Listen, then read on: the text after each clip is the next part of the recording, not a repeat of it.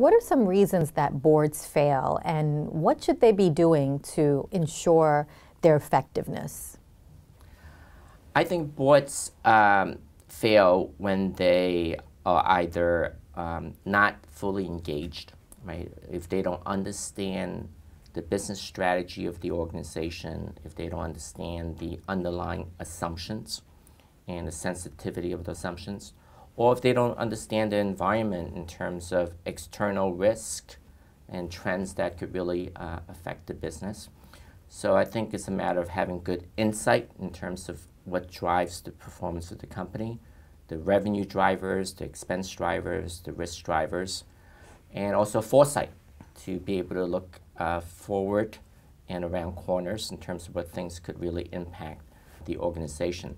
So I think boards need to be engaged, active, but at the same time, again, respecting the role of management and not micromanage, because if you micromanage, then the relationship between the board and management would not be very effective.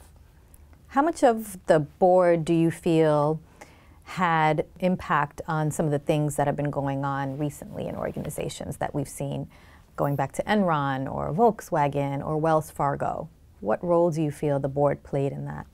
I think we've seen a sea change in how boards fulfill their obligations.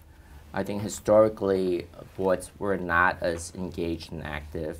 They were more ceremonial, right? You might go play golf, look at some reports, and kind of going through the motions historically. But I think today's boards are much more active, much more engaged, asking the right questions, challenging management on their assumptions, asking for the right feedback loops.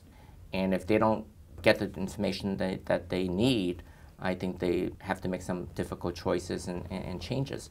So I think boards today are under a lot of pressure from institutional investors, activist investors, regulators, shareholders, and I think they are really fulfilling the role in a much better manner.